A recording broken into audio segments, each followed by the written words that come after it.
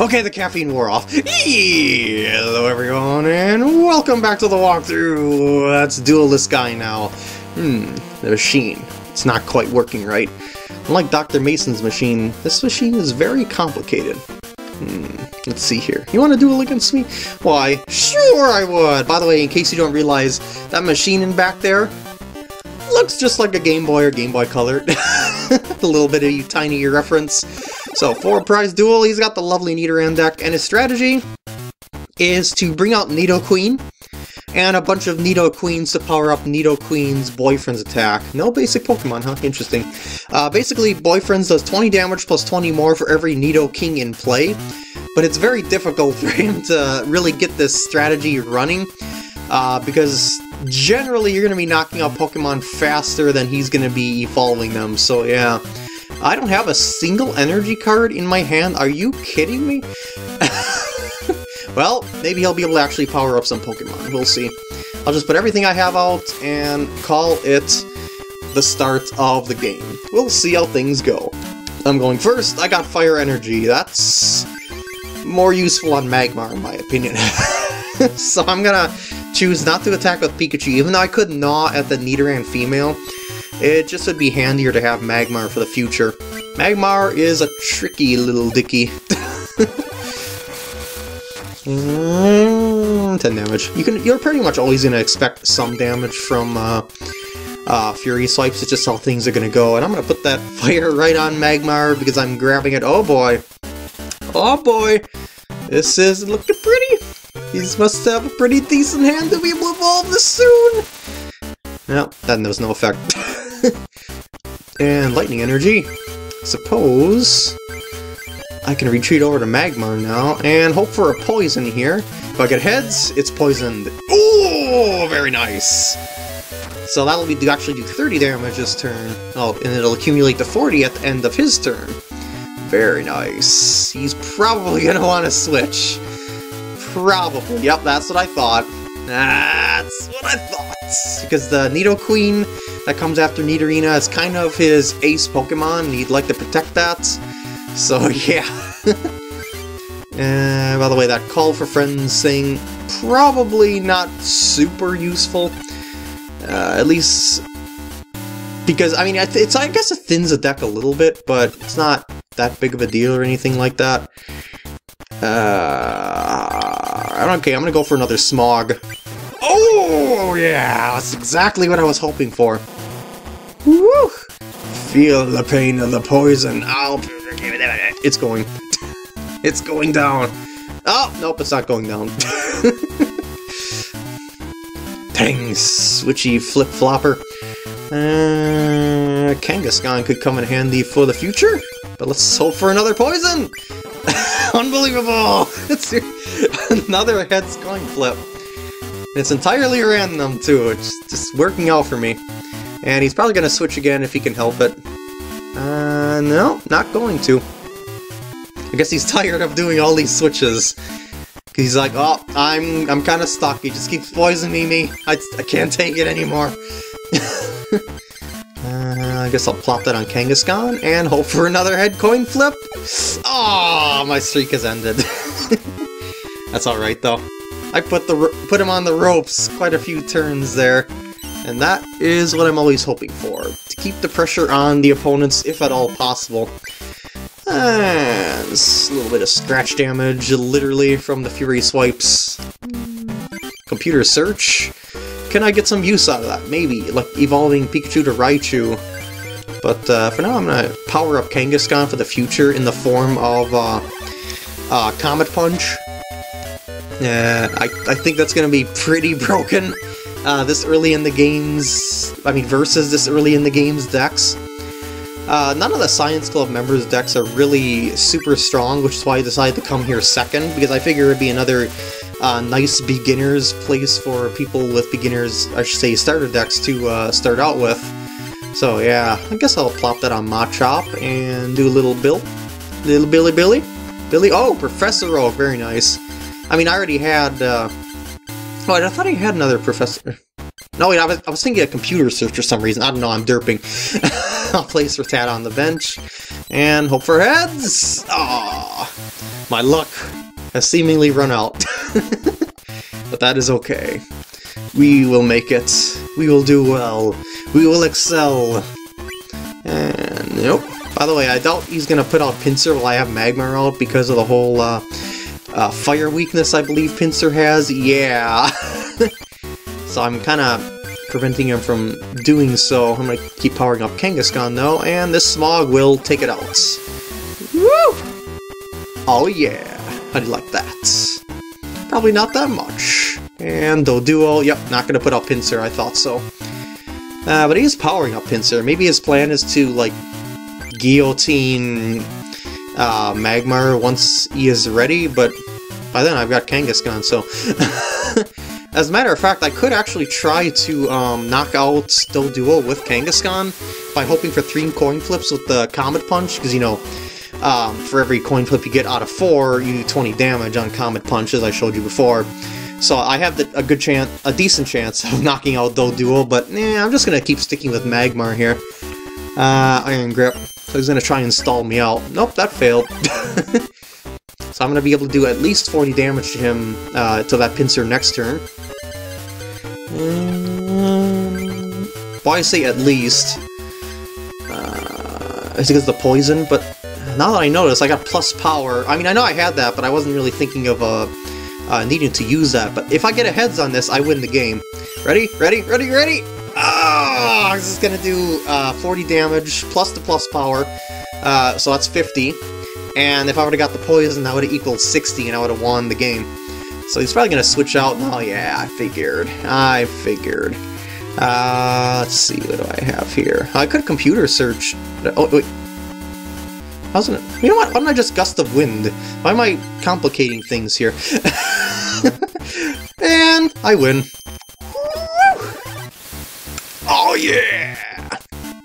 And with me winning in about 7 minutes, there will most certainly be another duel coming this part. Oh yeah! My theory is that the machine's malfunctioning caused it. Sure, blame it on the machine. And not your overly high expectations for your Nidoran deck. Oh, Articuno. This is pretty nice in an all-water deck, especially if you have Rain Dance Blastoise, because of its stalling properties with Freeze Dry, as well as the ability to pick at Pokemon at your opponent's bench. It can also hit your own bench as well, but you know, it's kind of the risk of using Blizzard. I think you've seen Rhydon before. Yeah, Mr. Fuji is a kind of weird card. It can be used for some combos, like cycling out to grab Pokemon back and forth from your deck with a special version of Zapdos type of deck, but I'll cover that a little bit later. I think you've seen this, didn't you? Well, no, you've seen that. It's pretty simple effect overall. You know Meowth, right? Yeah. This is a new version of Pikachu you probably haven't seen. This one allows you to attack your opponent's bench Pokemon. But it's kind of energy pricey. Then again, it's 2 for technically 30, so maybe not. But the thing is, that's the only attack it has, and it requires 2 specific lightning energy, so it's kinda not the best early game Pikachu. So use that one at your own, I should say use that one to your best interests at the time, I guess you could say. I'm pretty sure you've seen that. You probably know Nidoran female by now. Yeah, I'm pretty sure you know this as well, so let's just move on. Alright, Vileplume. Oh, this is the one that Nikki was gonna use, you know, the Clubmaster, but nope! She failed. But anyway, that heal move is pretty handy for continually healing your Pokemon if at all possible, because it keeps offsetting damage, similar to what you can do with Defender. So yeah, and there's the Petal Dance, which can do 120 damage. Excuse me. Dratini. Not bad if I get a Ye-Ol Dragonair later on. Oh, here's another one of those EV evolutions that use colorless energy. Pretty nice for an all-you-can-eat type of deck. You've seen that, you know that, you know that. Oh, no, yeah! That's going straight in my deck. Shellder. Do you see? Yeah, I showed you Shellder. Oh, did I get 2 Meowths in a row? Yeah, I'm pretty sure I did. Interesting. Alright, so for that energy removal, let's see what I can flip-flop out of here. Definitely go in. And... do I really need a... I could probably use a switch.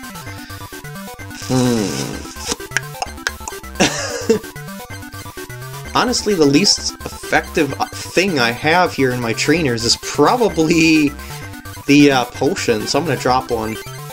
Alright, now that I got that sorted out, I'll go over to this guy. Hey you! Clubmaster is in the middle of an important experiment. You told me that before! But I'm ready to duel you now.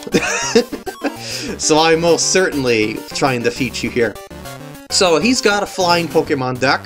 And what you want to do is use your lightning Pokemon versus it, because most of his Pokemon are weak against your lightning Pokemon.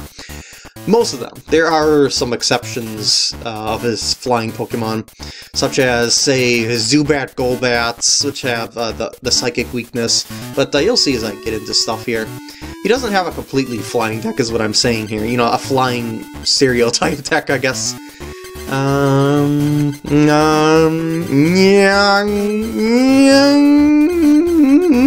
I'll put out Rattata, Charmander on the bench, and Kangaskhan on the bench. Okay? Okay. I'll probably power up Kangaskhan on the side there, in attempts to potentially use Comet Punch later on, and since Rattata has no retreat cost, I'm gonna switch right over to Pikachu here, because I got one now, and gnaw away at that Pidgey. As you can see, he doesn't have any bench Pokemon there, so, unless he draws it— oh god, Flying Pikachu is one of the worst cards. I should say one of the most annoying cards in the game. You'll see why if he's able to utilize its great power of lucky coin flips. It seems like computers are excessively lucky when it comes to Flying Pikachu for some reason. I don't know why. It's just how it is. And oh god, it can lock out so many Pokemon just straight from using agility or paralyzing Pokemon, and man, you're getting used to bench Pokemon left and right now, aren't you? And here comes the Thunder Shock. Oh no! Here comes the coin flips! Here it comes! Oh boy, my Pikachu is probably doomed! Well, I got a full heal. What I'm gonna do here is full heal, and then I'm going to plus power. And then I'm going to... I'm pretty sure you see where this is going. Thunder Jolt and hope that I get heads. Very nice. No damage to myself. Goodbye, you monstrosity! Goodbye! Oh, I should actually show you Flying Pikachu's attacks. It's a rare promotional card, so you won't see it very often. That's why I'd like to show it to you here. I'll eventually get one myself, and I'll show you where to get one. But you're not going to see one for a while, so that's why I'd like to show you now, so you can get an idea of its strategy for the future. So I'm gonna hold B and press left. You can see your opponent's... wait, whoops, excuse me, B and press right. You can see your opponent's discard pile. There's Flying Pikachu. Thundershock paralyzes. Annoying! Fly! Dodges all effects of attacks, including damage! Annoying! So yeah, this Pikachu, for only having 40 HP, is a lot of trouble. Anyway, I'm going to set that up and get a Thunder Jolt going here. Hopefully, I won't do damage to myself and it'll force him to knock out Pikachu. But you never know. Ah, poopers! Oh well. Luck is a part of the game, and I wish I had my other plus power. I guess Charmander. I'll be able to knock out Fearow next turn anyway. Providing things go well. Yeah, Drill Peck can only do a maximum of 40 unless he got a plus power himself. So that's not a big deal. I didn't have any worries about Charmander there. Well, actually I win right now, but I'm just gonna do some stuff for the fun of it, and then do a scratch. Scratch damage for the win! And I win, because he has no bench Pokemon. And I guess I sorta kinda got lucky there, since he wasn't able to wreck me with Flying Pikachu. and he didn't really draw that many Pokemon for the bench, but a win is a win, and you have to see what his deck is pretty much about. So, yeah.